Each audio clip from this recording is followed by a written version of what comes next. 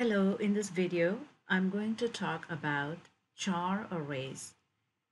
This is very similar to Xylabs if you're using the book and working through week 8, the word frequencies lab. If not, that's fine. It is still a good example for char arrays and how to read a list of names using char arrays and how to search for a name in there. So when you think about char arrays, we know char arrays is just a single dimensional array. One name gets stored. It's a list of characters. For example, this char array search name is a single name or a single string, single char array, which is a list of characters. What we need for this program is to be able to store a list of names, not just one name. So here is a quick drawing. I'm going to switch over to my whiteboard and show you how a list of names will look like in a char using a char array. You all know you have done strings. So let me see if I can switch to text. And so if I do text, string names of 30 will give you an array of names. You all know how to do that. And that essentially makes a list of names. So if I switch over to my pencil, we can have a list of names. Okay, let's draw the string of names that will look like that, right? And you have your names. Now, with a two-dimensional char array, what we are looking at is it's essentially the same thing, but it's better to visualize it like this because one name is a list of characters. So it's going to look like this. Each name is going to have its own row with a whole bunch of characters for the names. Okay, so if we do that, whiteboard seems to take time, but that's okay. We will go through and draw this. Okay, so you get the idea. All right, now I'm going to start putting some letters here. Let's say the name here is DIYA. That's a name. And then you all know the null character goes at the end. GD, and then the null character goes at the end. I can get the null character to show up well. Then I would go Sally. That's supposed to be an S. L. You get the idea. Okay, so we go from 0, 1, 2, and so on. And then this side we go 0, 1, 2, and so on. Okay, so you know from this where we are going. All we are saying is this is a two-dimensional char array with this direction indicating the number of names, which would be rows, and this direction indicating the number of columns, which is the number of characters in each name or in each string, however you want to say it, right? So here is a two-dimensional char array with rows and columns, rows being the number of names and columns being the number of characters. Okay, now keeping that in mind, if we go back to our Visual Studio, here's what we have. Name list, char name list 10 and 31. So what this says is I can have 10 names with, let's say, 31 characters each, right? Actually, I should say 30 because we have that last one for the null character. So that's really what this char array is all about. And that's what you need to be able to store a list of strings or a list of whatever, list of characters, list of strings, list of words. That's what you're looking at. I also have a char array called search name. What I'm going to do is I'm going to read a list of names, store them, and then I'm going to search through the list of names for the user. They will enter a search name and I will find it. That's all I'm going to do here. So count, I'm asking them how many names they want to enter. I can store a maximum of 10 names. I should say that in my prompt. Maximum spell it, maximum of 10 names.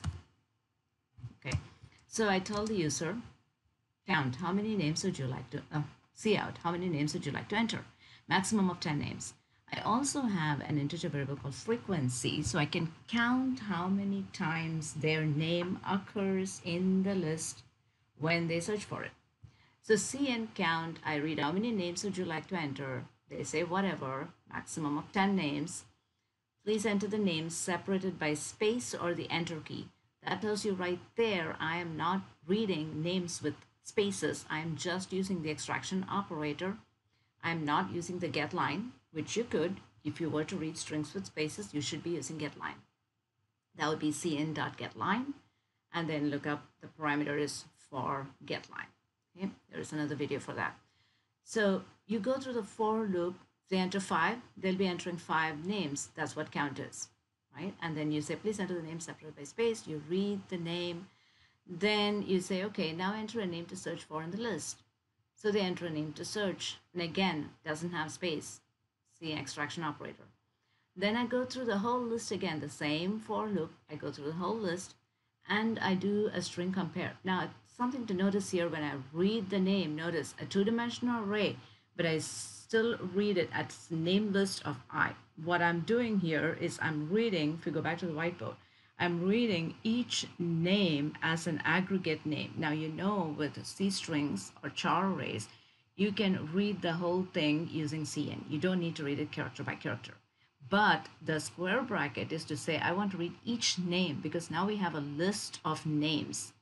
So we only have one square bracket, if you notice, to say I'm reading the first name, the whole thing, the first name. Then the second name, which is the row below. Then I'm reading the third name. So it goes like this. So first name, then I'm reading the second name, then I'm reading the third name, and so on and so forth. And so anything that you do with the char array after that, the two-dimensional char array works the same way. I'm comparing. I'm comparing the first name, then I'm comparing the second name, the third name, and so on and so forth. So once we have read the name, I read the search name. Now this is a single name, so no square bracket here. I'm comparing, I go through a for loop, I'm comparing the search name with the name in the list, so a square bracket. So a single name, but what tells me that this is a single name is that square bracket I. So search name is getting compared with the first name list of 0. If it matches, I increment the frequency. I have a variable called frequency starting at 0. I increment the count. Then I go back. If it doesn't match, it doesn't do anything. It goes back, it increments I, finds the next name, compares the next name to the same search name because search name doesn't change.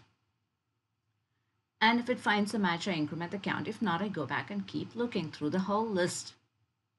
When I come out of the for loop, when my list is exhausted, I come out of the for loop and I check if frequency is greater than 0. That means there was at least one occurrence of the name found, and then I say your name was found this many times. If not, I say I couldn't find your name, right? So it's very similar to that, but it does talk about how to use your char arrays, the two-dimensional array, to create a list of names. So you may not use strings for that particular lab because you're required to use char array. And this is how you use char arrays for that. And it says, how many names would you like to enter? I forgot to close my parenthesis. So let's say I want to enter 5 names. And I'm going to enter the 5 names separated by space. So you enter your 5 names. If you want to try your multiple occurrences, that's about 5 names there. You enter them again. Okay, I want to search for Dia, which occurs 2 times. It says, hey, your name was found 2 times. And then you could run it again. I should have fixed the parenthesis, but I didn't. This is okay. Okay, I want to enter 6 names, and I enter GD, Dia. And you know, all of this is case sensitive. Doesn't matter. I can enter Maya 5 times. Okay, I said I'd enter 1 more name. And now I search for a name that doesn't exist. It says, sorry, you could not find your name. Okay, so try using char arrays. That's not where it goes right there, for that lab. Or this is how you use two-dimensional char arrays to create a list of strings words.